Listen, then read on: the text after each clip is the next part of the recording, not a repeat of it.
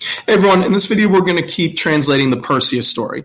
And in this video we're going to cover part 5, which is called the Gorgon's Head. So just to backtrack, at this point we've been following the story of Perseus, right? And we've seen his childhood, his upbringing. The last thing we saw is that the king who wants to marry his mother has told him, it's time to leave the nest. You need to go off and earn some glory. He's been on his way. He got his special gear, his armor, his weapons, and now he's ready to actually go face Medusa, which is the point of his journey, right, of this myth. So that's what we're picking up here, okay? And we keep going with the story of him finding Medusa, and you're going to see how it works and how he actually does kill the Gorgon Medusa. So it starts with this. You have res difficilima erat caput Gorgonis obscidere. Okay, here we have it was the most difficult thing. So erat means it was a res difficilima, the most difficult thing. Again, res is one of these words in Latin with no really great translation in English. There's a bunch of ways you can do it. Thing is kind of the catch-all. You could say task or endeavor here. It's going to get at the same idea, right? It was really hard for him to do this, right? And it's saying it was the most difficult, obscidere, to cut off the caput Gorgonis, right? The head of the Gorgon. Okay, remember, this is because, Medusa is also, the Gorgons are special. They have these bronze hands and the head filled with snakes, right? So it's difficult to do, right? Difficilima was the most difficult to do. Then you have eis enim conspectu homines in saxum verte bantor. So here you're saying homines, right? People, who conspectu eis, right? By her gaze is really what this means. And eis is referring to Medusa, right? Of her, it's genitive. And the conspectu is sort of her look, her gaze when she looks at you. So it's saying by the look of her, by the gaze of her, verte bantor. We have a passive voice verb. They were turned, right? We have verte, literally this verb to turn. They were turned in saxum, into stone. Right? So that's why it's difficult to cut off Medusa's head, because when she looks at you, and a lot of you probably are familiar with this story, when she looks at you, you turn to stone, right? So it's not that easy to do. So now we enter one of the special tools that Perseus is carrying, right? He has a mirror, and that's the key thing that's going to help him here. So we have propter hanc causa minerva speculum perseo dederat. So propter means on account of or because of. So you're saying because of this reason, right? Hanc causam, this cause, this reason, or on account of this reason, you could say. Minerva, right, which is the goddess Athena. We're looking at the Latin version here, so we call her Minerva, but you might know her as Athena from the Greek myth.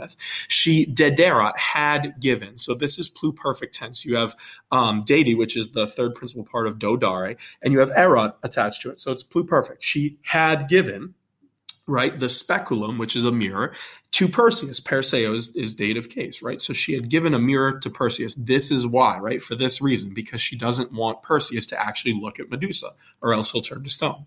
Then we have ille igitur tergum verte et in speculum inspiciebat.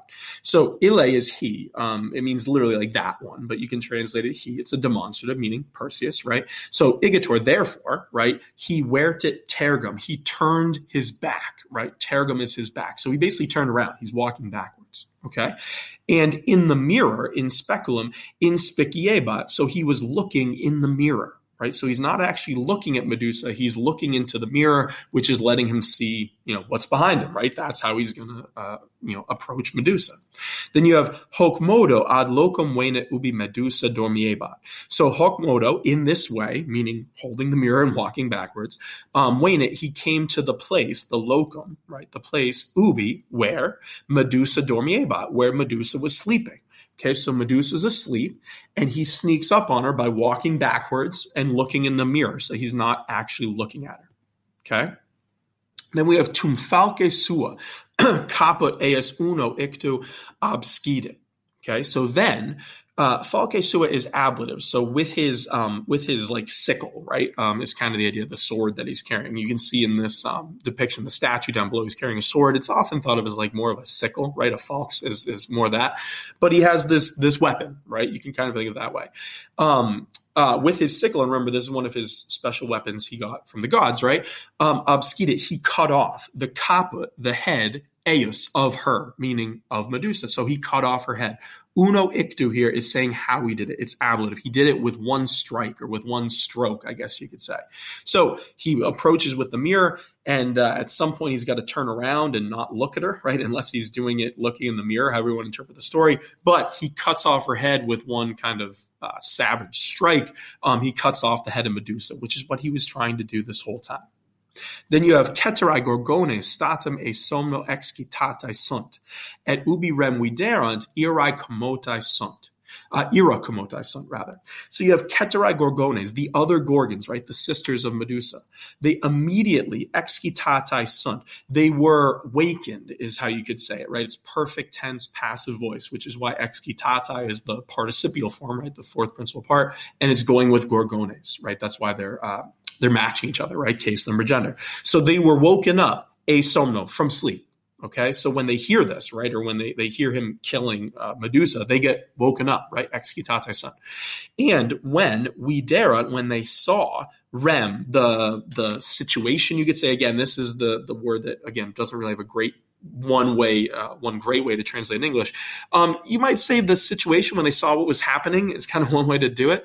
When they saw the rem, the event, meaning Perseus killing their sister, kommotai sunt, they were moved, right? Again, when you use kommotai in this case, it doesn't mean physically moved. It means more emotionally moved, right? Overcome is kind of one way to do it. They're moved with anger, right? Ira, ablative, by anger, with anger, however you want to parse it. So they're incredibly angry, right? They just see this random guy killing their sister, right? So they wake up and they're really angry, right? Which is understandable.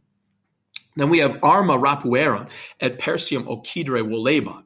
So rapueron, they grabbed, right? Rapio, rap, right? To grab or to seize. They grabbed weapons, right? And voleban, they wanted, or were wanting, I guess you could say. It's imperfect. Wanted probably works a little better in English. They wanted occidere. It's a complementary infinitive. What did they want to do? They wanted to kill occidere Perseus, right? So they pop up and they're like, well, let's kill this guy who just killed our sister. Again, a very understandable reaction to this random stranger who came in and cut their sister's head off. Okay. Then we have ille autem dum fugit galleam magicam induit. Okay, so he, again, meaning Perseus. So he, however, you could say, while fleeing, dum fugit, so while he's running away, right, he flees, he puts on his galleam magicam, his magic helmet, right? So he's carrying that special helmet, again, that he got from Minerva and Apollo. So he's got the special helmet, he puts it on. Right? At ubi hoc fecit, when he did this, rather, hoc just means this, right? So when he did this, meaning putting on the helmet, statum e conspectu earum evasit. So immediately, evasit, he evaded, right? Or he avoided, or you could think of it, maybe evaded is probably the best way to do it. He evaded or ran away, disappeared kind of, from the conspectu earum, from the gaze of them. Arum, genitive. So in other words, when he puts on the magic helmet, he kind of goes invisible, right? They can't see him. He escapes, right? Remember, he's also got winged shoes. So he's doing fine, right? Perseus is able to run away. So they come at him with weapons, right? The other Gorgons. He puts on his magic helmet. Again, remember, he needed the weapon, sort of his hero armor to be able to do this. He puts it on. He vanishes. He runs away from their or escapes from the, maybe that's a better way to do Ewasit. He escaped from their gaze, and now he's off, and he's accomplished his mission. Okay, so when you read this, hopefully it's not too bad, pretty straightforward. I would encourage you to do a little more research into Medusa. Medusa is a really interesting character that in recent years has gotten a lot more scholarship on how we should interpret this story and how we should understand the idea of why she's depicted as a monster and why a lot of people accept this idea that Perseus could just walk in and murder her, right? There's a lot more going on to it. Not enough. We don't have enough time in this video to cover it all, but I'd highly encourage you to look it up on your own. You'll find some really interesting stuff as sort of modern scholarship has kind of reinterpreted or taken a new stance on what Medusa represents and how we should understand the story. But either way, hopefully the Latin was pretty straightforward, nothing too crazy here. And again, we're working our way through the story. You're just practicing your Latin, and hopefully it's making sense as you go. In the next video, we'll cover the next couple pieces, because now Perseus needs to escape and go back to the island with Medusa's head, and you're going to see what happens. So good luck, keep reading, and like I always tell you, the more you do, the easier it'll be.